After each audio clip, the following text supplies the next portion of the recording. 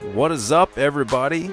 It's JMike58, and today I'm coming to you with something brand new. We're going to create a new series for you to follow. By now, hopefully you're familiar with Rory McMahon's Road to the Show. If you haven't checked that out, make sure you click on my playlist links, get involved, get subscribed if you're not, and follow along. But today we're going to open up franchise mode in MLB 14 The Show, and I'm going to do something completely unique. I have never seen this done before. I've never even thought of it actually until the past few days as I've been trying to figure out what team do I want to go with in franchise mode in MLB 14 this year. And I just couldn't get over the thought of the great rivalry between the Boston Red Sox and the New York Yankees. And I wanted to pick a team that people want to follow along with, and arguably those two teams have some of the best fan bases as far as just the number of fans that stick with and follow their teams passionately. And I decided, you know what, instead of picking one or the other, I'm gonna do both. That's right, I'm gonna do a dual franchise. In MLB 14 The Show, you can control up to 30 teams if you want to, but I'm gonna go with two, and it just happens to be the two teams that probably hate each other more than any other teams in all of Major League Baseball. And that's the Red Sox and the basically Yankees. The way that I'm gonna do this, obviously I'm gonna have full control over both organizations. I'm gonna try to build them up, keep them at the top as much as I can through free agency and through the draft, through trades, by any means necessary. And my goal is to have the Yankees and the Red Sox meet in the American League Championship every single year. To me, that is what is going to equal a successful franchise mode when I'm trying to run with the Red Sox and the Yankees. And the way that I'm going to do things, you're going to see a lot of gameplay. I'm going to show you all the important off-season moves and the important roster moves, personnel decisions, things like that. But I'm going to play each update. You're going to see some gameplay action from each team, either on the same day or on days that are next to each other. And that's going to come once about every 8 games or so. I want to get you about 20-25 games per season so that we can move through this. We want to make some progress. I don't want this to be season mode. I want to actually get you some complete franchise action over a few years, hopefully several years.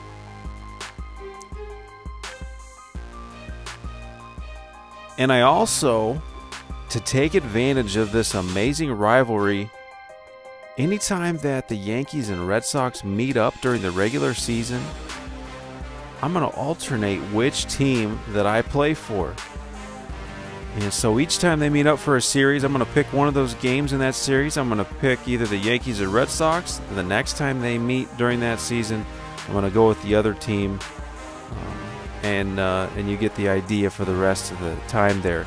Now when it comes to the playoffs, I haven't quite decided which team I'm going to go with. Maybe I'll play as the home team in all games, assuming that the Red Sox and Yankees do meet up in the playoffs. So let's say I go with the home team. I always play as the home team in those series in the playoffs. And, you know, might not always win those games, of course. But that way we give equal opportunity to both clubs. So, but if you have a better idea, if you have any thoughts on that, be sure to share that with me in the comments. I'm really excited to give this a test run. Like I said, it's something I've never seen done before. I love this rivalry, the passion that goes into it, the idea of working with and building up two teams that already are pretty storied programs and have some good talent here. I know the popular thing to do and things that I like to do a lot in the past is take a team like the Astros or the Marlins, somebody that's lacking the talent or lacking the money. You know, they just don't have the funding, and so you really have to fight to do that. And I just want to do something different this year. I want to go with some teams that have a little bit different story to them, but I'm going to double up on that. I want to feature the rivalry that is Red Sox and Yankees, and we're going to run with it, folks. So anyways, I'm getting you some spring training action here, a little bit of both sides, so you kind of see how these updates are going to go. You're going to get gameplay action from the Yankees and Red Sox on each update. You saw already the Yankees taking on the Pirates. Now you've got the Red Sox taking on the Twins. So I hope you're as excited as I am for something fresh, something new, something exciting. We've got dual franchise mode going on here. Exclusive. Only. Brought to you by the one and only JMike58. Check back soon as we kick off the season. I'm going to have to check out the lineup situation. I'm probably going to have to make a few moves just to kind of get things set up.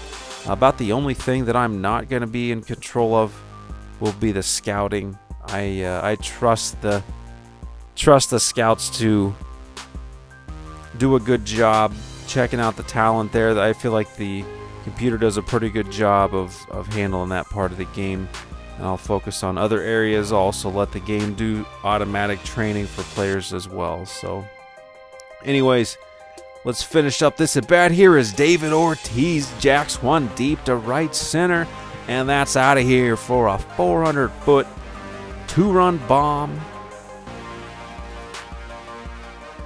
It's only spring training, but we're getting excited.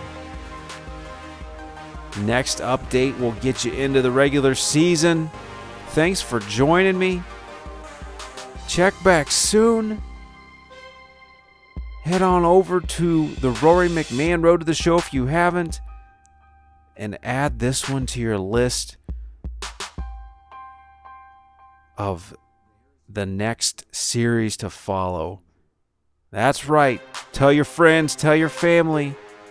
We've got Yankees and Red Sox in the same franchise mode, running a dual franchise. Thanks for joining me once again. We'll see you in the next episode.